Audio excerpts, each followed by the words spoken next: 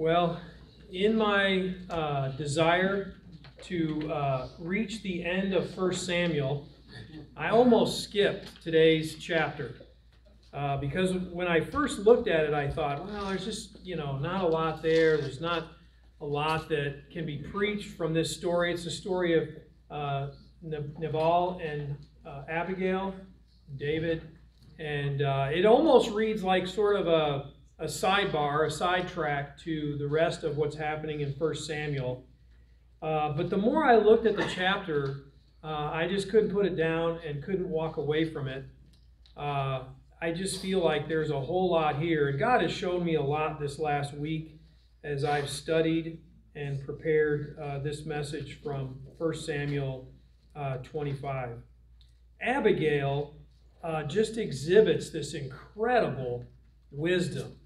When you read this story, there's no indication that she's a prophetess or anything like that, but she just has this depth of wisdom, a spiritual insight into what's happening. And as you read the story, you wonder, how in the world did she come about such deep wisdom? And then, of course, the question is, how do you and I acquire that kind of godly wisdom? And I know in my life, I need lots of wisdom. And I need a kind of wisdom that this world doesn't provide. And I see this in Abigail. And so I want to look with you this morning at 1 Samuel 25. We're going to kind of breeze through the first part of the story. If you don't remember the story or don't know the story goes that David was living in this region of Maon. And he and his men would provide protection, as all of us experience protection from political structures that are in place. As much as we don't like various politicians, there is a sense of safety and security that all of us have because there are political structures in place. And David has sort of taken up residence in this area of Maon. And Nabal was a businessman in that area, and he ran a very large sheep operation. It says that he had 3,000 sheep. That's quite a large operation. This is not a one-man hobby farm. This is a big farming endeavor that Nabal is overseeing. And so during the sheep shearing time, which is a very festive time, David sent some young men to go speak with Nabal. And he wanted to make a request of Nabal that for the protection that was provided to him, that maybe he could return some of that goodwill in the form of some food to help David and his men who were standing guard in that region. And this didn't go over very well with Nabal. And we'll see that this morning as we talk about this story and as we look further into it. Nabal is a very difficult person. He's a very hard man. And so this request did not go well, and David's young men were rebuffed and went on their way back to meet David. And when they got to David, they gave the report of what had taken place with Nabal. And as a result, David decided that he is going to go meet up with Nabal and kill him and all of the males in his household. David was going to take vengeance on Nabal for his ill will towards David and his men. And then Abigail finds out about this. She didn't know that David had sent men to make this request. And so she's going to step in and try to bring peace into this situation. And that's where we're going to pick up the rest of the story and look at it in just a minute here. But just know that sheep shearing was a very festive time. This was a very celebratory time for Nabal or anyone who was herding sheep. And it was a time when the paychecks would come in. I was thinking back to an experience I had when I was a young man. First in the ministry, I went to western Minnesota, and we were running a camp out there and participated for a Sunday with this particular church that was in a wheat farming area, very large wheat farming area. And the pastor was telling me about how unique the situation was in their church. All the men in the church, except for one, were wheat farmers. And so he was telling me that it was about the time of the wheat harvest, and they could not set the church budget until the wheat harvest came in, and everyone gave offerings based off of how God had blessed them in the wheat harvest that year. And he was telling me, it wasn't a super great year, but it wasn't a terrible year, and we just don't know until the men receive their checks from the granary, how the offerings would go. And he said there's one man in the church, though, that is not a wheat farmer, and he happened to be the janitor at the local high school. And so, of course, everybody in the church knew what this man gave, because every week his offering would go in to the offering. But he was the only one that didn't wait until the wheat harvest to give to the church. It was a really interesting scenario, and it was a very celebratory time at the end of the year. Because they, were waiting for payday. And that's when they determined how they would give an offering to the Lord. That was really an interesting scenario. So I can kind of relate to what this was like in the sheep shearing time, when they would see the fruit of their labor from the previous year. And then one of the things that we're going to see play out in this story is the contrast between Abigail's generosity and Nabal's stinginess and his foolishness. Abigail is this wise, godly woman, and Nabal is this ornery, stingy man. And in verse 11, we see Nabal say, "My bread, my water, my meat, my shearers," as he's talking about his sheep shearing operation. It was all about what he owned and what he controlled. I was thinking about that this week. You can learn a lot about a person by the way they talk about the possessions that God has placed in their hands. It tells a lot about a person's character. But Nabal's stinginess is counterbalanced by his wife's wisdom and generosity. We're going to see that in just a minute. And when these men came back to report to David, one of the things they said in verse 16 is, "It's like there's a wall between us." David was inquiring about the conversation they were having, that they had had with Nabal. And they said, "It's like there's a wall there, like he is shut off from us." Sometimes we use similar language when we talk about relationships. We say, "I feel like there's a wall between us. I feel like there's something blocking my communication with this person." And that's kind of the report that David's men were bringing back. And interestingly, names, as they often do in Scripture, mean something. Abigail's name means "my father is joy." And one of the commentaries that I was looking at actually capitalized the F in fathers. And certainly she was a joy to her own father, but apparently she was also a joy to the Father above. Nabal's name, on the other hand, means fool. I don't know, what it takes to get the name fool. We've had 2 grandbabies in our family this summer.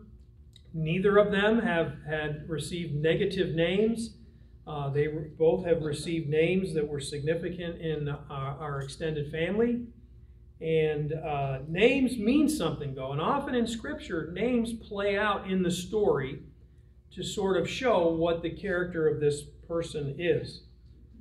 I don't know how Nabal ended up with the name fool. How do you know that a baby is going to grow up to be a fool? But that's the name his parents gave him, and that's the name that he has been living with his entire life. And apparently, he's been living up to his name as it plays out in the story. One of the, in the Hebrew text, it actually, when it talks about Nabal, it describes him saying that, that his being is like his heart. That his being is like his heart. And I think this is a reference to Psalm 14:1, which says, "A fool has said in his heart, there is no God. And apparently that's the life that Nabal is living out. We know that Scripture doesn't only talk about a person being foolish in terms of whether they're wise or not, but it talks about a person who is a fool, that they do not know the Lord. They do not pursue a relationship with the Lord. So Nabal is egotistic and he's brash. We hear him repeating these words, I, my, I and my appear a total of 8 times apiece in this story. He says, I take, I slaughtered, I gave, I give, I know, my bread, my water, my meat, my shearers. You get the impression that everything revolves around Nabal and his ego. Well, the story of Nabal and Abigail is interesting too, because it's sort of a sidebar in the stories of the latter part of 1 Samuel. It almost seems like it's a detraction from the story about David and Saul, and David being on the run and Saul pursuing him. And it's hard, though, to miss the similarities between Saul and Nabal. And I think the insertion of this story is intentional, because Nabal is sort of an antitype of Saul. He's sort of the alter ego of Saul. And very fitting that there are these similarities between the two. I think it's intentional. It's mentioned that Nabal has 3,000 sheep. Saul is said to have 3,000 men. Saul takes David's wife Michal from him when David is on the run, and he gives her to another. Remember that story a few chapters back? David's wife was taken away from him. Here in this story, we're going to see how God takes Nabal's life, and then David takes Abigail to be his wife. That's how the story, I kind of gave away, spoiler alert, in the end, David marries Abigail. I don't know if you didn't know that, but... And then David refers to himself when he is addressing Nabal, or when he sends his men, refers to himself as Nabal's son. And that makes him like that makes Nabal like Saul's surrogate in this chapter. So you'll notice some of these similarities as we proceed with this story. But this whole conflict arises because David has simply asked for a favor, a token of appreciation from Nabal for watching over Nabal's sheep and his enterprise. This is not to be interpreted as a mafia operation. I grew up in Chicago. The mafia would show up and expect payment for services, they would call it, and you better pay up or somebody's legs would be broken. This is not like that. David went in goodwill and was asking a favor of Nabal, and he was rejected. And David thought that this sheep shearing time would be a good opportunity because everybody was going to be in good spirits and celebrating. But the opposite is what plays out. And Nabal rebuffed David's men and sent them back to David. It's interesting that David, when he had the opportunity to take revenge on Saul in the cave, remember when David cut off the edge of Saul's robe? It's interesting that he had the opportunity to take vengeance on Saul, the king, in the cave. But here, he rejects, or here he's going to take on the opportunity to have vengeance on Nabal. So he didn't take revenge or vengeance on Saul, the king, but here, someone who would be considered lower down on the totem pole, he was fully ready to go and take vengeance on Nabal, even killing all the males in his household. And so then we come to the speech of Abigail, this sort of presentation that she gives to David. And that's really the heart of this story. And I thought we could pick it up reading. We'll start in 25, verse 18 through 44. Then Abigail hurried and took 200 loaves of bread and 200 jugs of wine, and 5 sheep already prepared, and 5 measures of roasted grain, and 100 clusters of raisins, and 200 cakes of figs, and loaded them on donkeys. And she said to her young men, "Go on before me. Behold, I am coming after you." But she did not tell her husband Nabal. And it came about, as she was riding on her donkey, and coming down by the hidden part of the mountains, that behold, David and his men were coming down toward her. So she met them. Now David had said, "Surely in vain I have guarded all that this man has in the wilderness, so that nothing was missed, all of that belonged to him, and he has returned me evil for good." David's saying, I gave this guy protection, and nothing was ever stolen from him because my men protected him. And he's returned evil for good. Verse 22. May God do so to the enemies of David, and more also, if by morning I leave as much as one male of any who belong to him. In other words, David's declaring that he's going to kill every male in Nabal's family. When Abigail saw David, she hurried and dismounted her donkey and fell on her face before David and bowed herself to the ground. And she fell at his feet and said, "On me alone, my lord, be the blame, and please let your maidservant speak to you, and listen to the words of your maidservant. Please do not let my lord pay attention to this worthless man, Nabal." Listen to how she talks about her husband. "For as his name is, so is he. Nabal is his name, and folly is with him.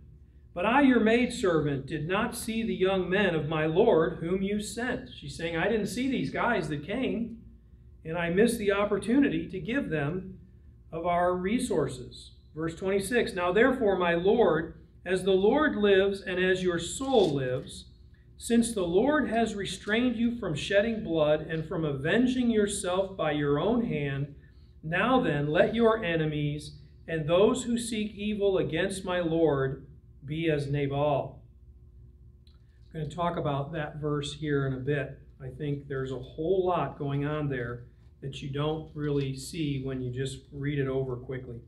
"And now let this gift which your maidservant has brought to my Lord be given to the young men who accompany my Lord. Please forgive the transgressions of your maidservant, for the Lord will certainly make for my Lord an enduring house, because my Lord is fighting the battles of the Lord, and evil shall not be found in you all of your days. And should anyone rise up to pursue you and to seek your life, then the life of my Lord shall be bound in the bundle of the living with the Lord your God. But the lives of your enemies he will sling out as from the hollow of a sling. And it shall come about when the Lord shall do for my Lord according to all the good that he has spoken concerning you, and will appoint you ruler over Israel, that this will not cause grief or a troubled heart to my Lord, both by having shed blood without cause, and by my Lord having avenged himself, when the Lord will deal well with my Lord. Then remember your maidservant." In other words, when God has done good to you in the end, remember me. That's what she's saying. Verse 32, "Then David said to Abigail, Blessed be the Lord God of Israel, who sent you this day to meet me. And blessed be your discernment, and blessed be you, who have kept me this day from bloodshed, and from avenging myself by my own hand. Nevertheless, as the Lord God of Israel lives, who has restrained me from harming you, unless you had come quickly to meet me, surely there would not have been left to Nabal until the morning light as much as one male." So David received from her hand what she had brought him, and he said to her, "Go up to your house in peace. See, I have listened to you and have granted your request." Then Abigail came to Nabal, and behold, he was holding a feast in his house, like the feast of a king. And Nabal's heart was merry within him, for he was very drunk.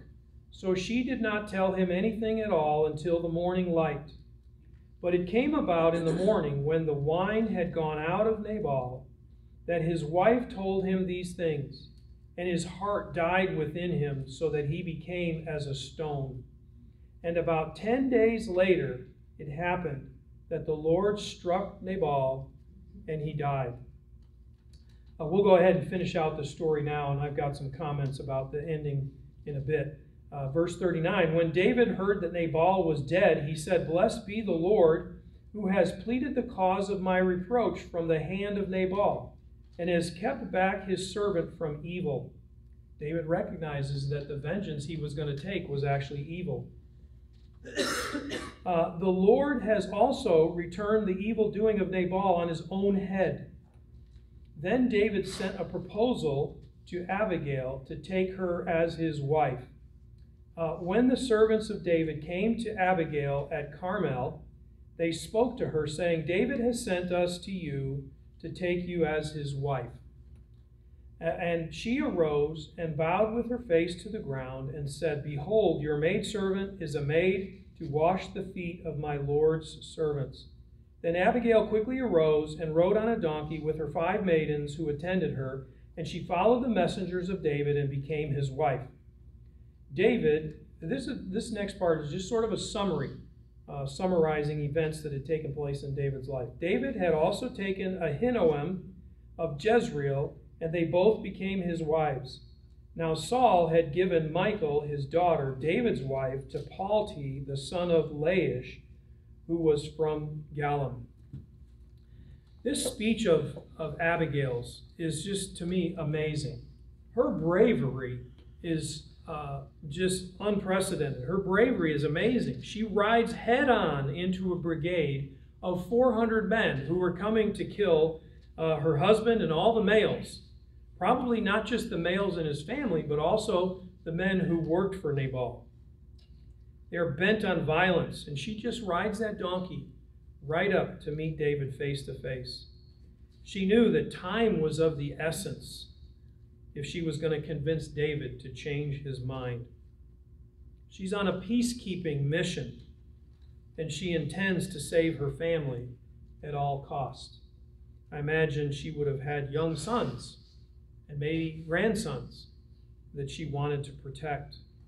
And she rides head on to meet David and to speak to him and try to dissuade him from what he's about to do. This speech of Abigail is the longest recorded speech of any woman in the Old Testament. So I think it's significant. The writer saw fit to make sure that we had the speech recorded and that we could learn from what she has said and how God is working through her. And be sure that this is not an argument.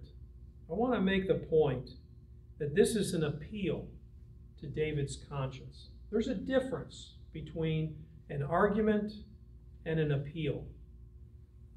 Arguments don't usually accomplish much. I'm sure we've all seen plenty of arguments carried on in social media over the last week. It's just nauseating. Nobody accomplishes anything by arguing.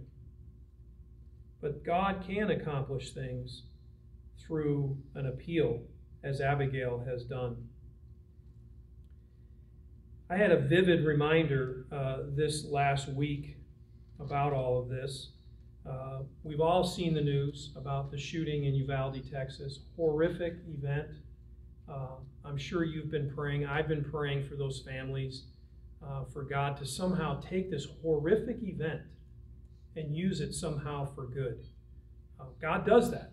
We know that God is in the business of taking terrible situations and bringing good out of them. And that's kind of how I've been praying, as I've also prayed for comfort and healing for those families who have experienced this terrible tragedy. And on Friday, I was watching the news. I tried not to watch a whole lot of news. But I was watching the news, and this newscaster was standing in front of the school. And the camera shot was wider than what this man was taking up. And as he was speaking, he was just bemoaning all of the mishaps and how the police could have done more and how the community could have stepped up. And was the police officer at the front door? Did he take the appropriate action? And did the police going in, did they do everything? And he was just bemoaning all of the things that possibly could have gone wrong, looking for somewhere to point blame. And certainly, America has those questions on our mind these days. But as this man was speaking, it was a very long interview. As this man was speaking, a group of about 6 or 7 men walked into the camera shot behind him. I wrote about this in the newsletter this week. And I thought, it was out of place. Like, what are these guys doing? And why didn't they, zoom in on the interviewer and leave these guys out? But the cameraman just left the wide angle, and these men walked behind, and they huddled up in front of that school, and they bowed their heads and began to pray. And they prayed, and they prayed, and they prayed. And this went on for the entirety of the interview. And I just kept thinking, as this man was complaining about all the terrible things that were happening, these guys are huddled up, and they're taking their concern to the right place, to the Lord, and asking for his help. Some of them were wearing uniforms, and I suspect that they were very concerned about the job they were having to do and how it would affect them personally and their families. I'm sure some of those men knew families of the victims. They knew that they needed to go to the Lord in prayer. And as they were praying, I kept thinking about this interviewer as he stood there and was going on with his tirade and his bemoaning all of the terrible things that happened. I kept thinking, turn around and pay attention to what's happening here. It's amazing that in the midst of this terrible thing, some people saw fit to take their concerns to the Lord. So Abigail goes on with her appeal. If you ever find yourself with the opportunity to have one of those family interventions, maybe you've been a part of some of those things. If you ever have the opportunity or feel the need to go to someone and to bring your concerns to them, if you've ever had to have a hard conversation with a loved one, there is some amazing wisdom in this appeal that Abigail lays out before David. And I think there's a lot that you and I can learn from what she says to David. In verse 27, she brought a gift. I put in my notes, I guess it did make it up there. Bring a gift. My mother would always prepare me when I was a kid, if I was going to somebody's house or meeting somebody new, bring a gift. It's a way to introduce yourself to someone. It's a way to bring goodwill upon another. And she has brought an amazing gift. It's all detailed there in verse 27, all that she brought. It was quite a load. It must have taken several donkeys to load all this up and to bring for David and his men. And really, Abigail was bringing what Nabal should have given David in the first place. Nabal should have shown David that appreciation for how he had served him. And then this startling statement by Abigail, where she tells David that her husband's name, which means fool, sums up who he is. Imagine a wife speaking about her husband so publicly in this way. And this is a hard thing for us to understand in our culture. I think there are some cultural things that play in here. But her characterization of Nabal as a wicked man and as a fool has often been misunderstood and mischaracterized as heartless and self-serving. That she was only trying to save her own neck by putting her husband down. I don't believe at all that's what was happening. Based on the description we see of Nabal, he must have been a terribly difficult person to live with. And I think Abigail was just calling it what it was. I imagine she would have had a very challenging relationship with this man if this is the way he treated David, somewhat of a stranger, imagine how he would have treated his own wife. I think she's just calling it what it is. Proverbs 26:5 says, answer a fool according to his folly. She's talking about her husband based on the character and the reputation that he had earned. And it really is appropriate. So let's look at some of the statements she makes in her plea. There's great wisdom, well beyond earthly wisdom, that comes out in this story. Verse 26 says, now therefore, my Lord, as the Lord lives, and as your soul lives, since the Lord has restrained you from shedding blood and from avenging yourself by your own hand, now then let your enemies and those who seek evil against my Lord be as Nabal. She's saying, let anybody that comes up against you be like Nabal. What is she saying here, be like Nabal? I think there is almost a prophetic sense that's going on here, that she knew that her husband was probably going to die. And there are times in life when you see certain behavior in a person going a certain direction that you can discern that that person's probably not long for this world. And then notice too that David calls down this curse upon his enemies. We compare this statement of Abigail with, or the statement of David with verse 38, where it says that Nabal died 10 days later. Some great theological questions we could have a whole sermon on. Did David call down a curse upon Nabal? I'm not sure if it was a curse or if David just had the discernment to see that Nabal was going to reap what he was sowing. So then Abigail just lists these 6 reasons that David should not take vengeance on Nabal. Notice the deep wisdom, the spiritual insight that she shows here. Verse 28, the Lord will make for you an enduring house. Her statement sounds prophetic. It almost sounds like she's prophesying here that David's house, his reign as king, was going to endure. This is actually years before the Lord had this prophesied to David, long before David's dynasty was prophesied. How did Abigail know? How did she know this? How did she have such deep spiritual insight? The rabbis of the Talmudic period regarded Abigail among 7 women who were graced by the Holy Spirit because of her sense of prophecy and her deep spiritual understanding. So the rabbis thought that she had some special endowment of the Holy Spirit. And it was recognized that this is beyond normal human wisdom. The wisdom she exhibits in her appeal to David shows deep spiritual understanding of events. And she sees the events of David's life almost with divine-like perception. And as I read this story in her speech this week, I kept thinking, I wish I had that kind of wisdom. I wish I could know how to attain that level of wisdom and spiritual insight, that when I speak with people, that I could speak to them with the kind of insight and spirit-guided wisdom that Abigail had. And it sort of begs the question, how do we get that kind of wisdom? How do we become wise like Abigail was wise?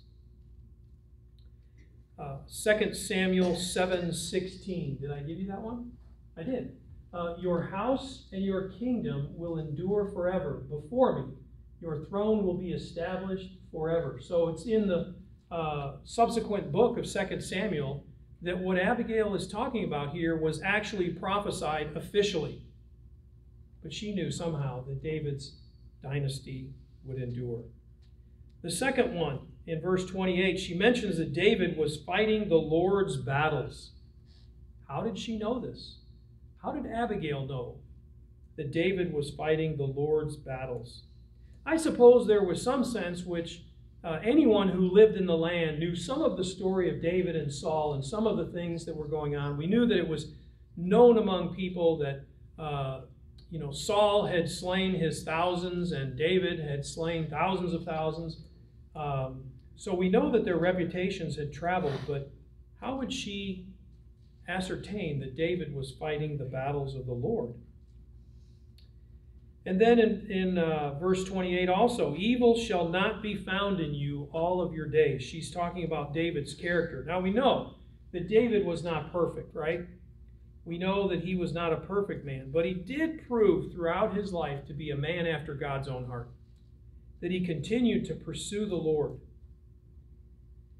This might have been just a subtle way of Abigail asking David to consider his reputation and his character.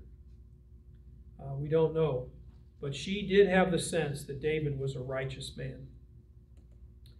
And then in verse 29, Abigail says that the Lord will protect David. It's this sort of eloquent way she's saying, bound in the bundle, saying the Lord is going to protect you.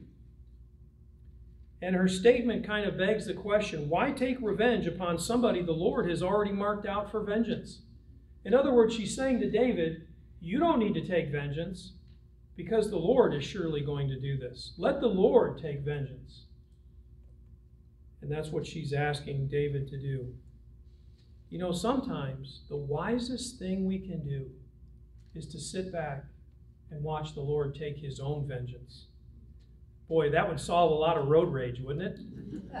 If we could just sit back and wait for the Lord to act instead of taking matters into our own hands. I know I'm guilty of doing that. We could just wait on the Lord and be patient for him to act. I think that's what Abigail is asking David to do. Verse 29, she also tells David that the Lord will destroy his enemies. This is prophesied in Scripture several times. We've read this in 1 Samuel already. And it's interesting that she explains that destruction of the Lord would be like using a sling against them. Now, I don't know if she knew the story of David and Goliath, but that word picture that she said to David had to have been Spirit-guided. She's telling David, remember what God did for you with Goliath. And David was very clear. We went over that chapter. David was very clear that it was the Lord who took down Goliath and that he was the Lord's servant. Abigail is reminding David of how God protected him in the past and that same protection would go with David into the future. How did she know this? How did Abigail know that this was what the Lord was doing and that this was what the Lord decreed? And then in verse 30, she implores David that taking vengeance against Nabal and his innocent household would be a guilty load on his conscience after he became king. Have you ever done something that you later went, man, I wish I wouldn't have done that, and your conscience bothers you? Well, she's telling David, you don't want to do this because when you become king, then this is going to be a load on your conscience that you don't want to have to bear. Very wise in her interaction with David. And what a contrast between what Abigail seems to know about David and how Nabal responded to him. In verse 10, what was Nabal's response when these young men came? Mockingly, who is David? You know, David, he's nobody to me. Abigail knew. Abigail knew that the Lord's hand was upon David's life. She was very aware of that. Well, then in verses 23 through 33, David praises Abigail for her wisdom and discernment and for the Lord sending her to keep him from revenge. David has his praise in the right place. He's thankful that she had come and spoken to him and made her appeal. And he sees that it was the Lord who sent her. That it wasn't just a woman coming on her own initiative, but that she was a messenger of the Lord. David saw her appeal as a message from the Lord. You ever had an experience like that where somebody came to you with something to say, and later, maybe even if it was a difficult thing, later you look back and said, you know what? I think the Lord sent that person to come and speak to me, and I probably need to listen to what they have to say. So David pulls back from his move toward vengeance. It would take a great amount of humility for David to do this. But he decides that vengeance is not for him to take. Which is harder? Is vengeance or is restraint harder? I think restraint takes more effort than vengeance. Verse 36, when Abigail came home to report what happened to Nabal, he was drunk and throwing a feast. I love that description. He was throwing a feast like the feast of a king. Though Nabal was not a king, he was acting like an authoritative dictator. And how ironic that Abigail had just declared allegiance with Israel's future king. There's further irony in that when she did tell him the next morning, it was the exact time by which David said all the men would be dead. And then, of course, in verse 37, it talks about how when Nabal heard this news, his heart became like stone. There's a great debate about what this means. Was this a heart attack? Was this a stroke that Nabal had had? Lots of discussion about what this could mean. Whatever it was, it does seem to be caused by the news that Abigail brought him. And then in verse 38, notice that it says that it was the Lord who struck Nabal. It wasn't David. The Lord did what David wanted to do, but in the end, it was the Lord who struck Nabal. This same exact phrase is used later on in 26:10 regarding the death of Saul, that the Lord struck Saul. This further pictures Nabal as Saul's alter ego. Nabal is a kind of Saul, even though Saul is only insinuated in this chapter. And one of the things that we learn from this chapter is that the Lord brings vengeance in his time. That God will mete out his justice when God is ready. And in this story, vengeance would be in God's hands, not in David's hands. And sometimes God exacts his plan in such a fitting way. In this story, in God's plan, only the wicked one would die, not his entire family. And I think that shows the character of God. It says that 10 days later, Nabal died.